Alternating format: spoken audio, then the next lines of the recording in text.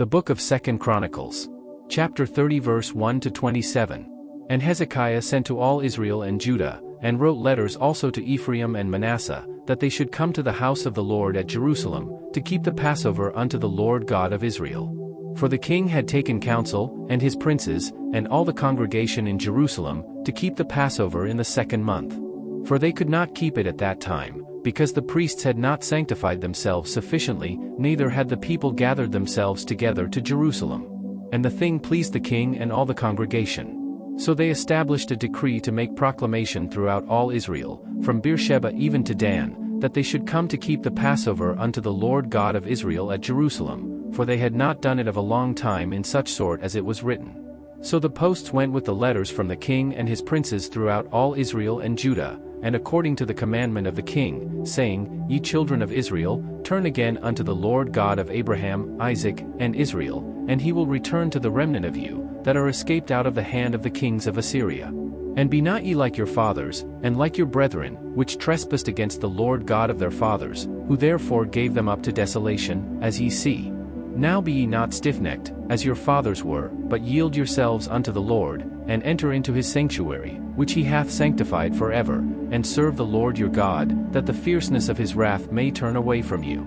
For if ye turn again unto the Lord, your brethren and your children shall find compassion before them that lead them captive, so that they shall come again into this land. For the Lord your God is gracious and merciful, and will not turn away his face from you, if ye return unto him. So the posts passed from city to city through the country of Ephraim and Manasseh even unto Zebulun, but they laughed them to scorn, and mocked them. Nevertheless divers of Asher and Manasseh and of Zebulun humbled themselves, and came to Jerusalem. Also in Judah the hand of God was to give them one heart to do the commandment of the king and of the princes, by the word of the Lord. And there assembled at Jerusalem much people to keep the feast of unleavened bread in the 2nd month, a very great congregation. And they arose and took away the altars that were in Jerusalem, and all the altars for incense took they away, and cast them into the brook Kidron. Then they killed the Passover on the 14th day of the 2nd month, and the priests and the Levites were ashamed, and sanctified themselves, and brought in the burnt offerings into the house of the Lord.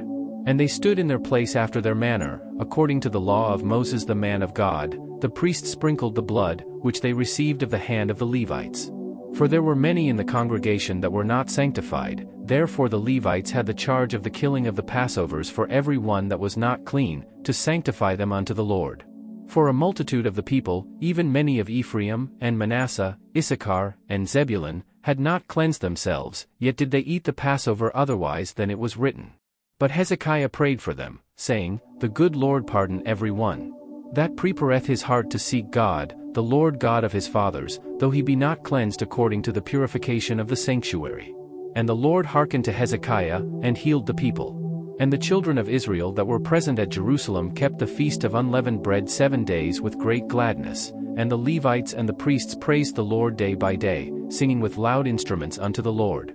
And Hezekiah spake comfortably unto all the Levites that taught the good knowledge of the Lord, and they did eat throughout the feast 7 days, offering peace offerings, and making confession to the Lord God of their fathers.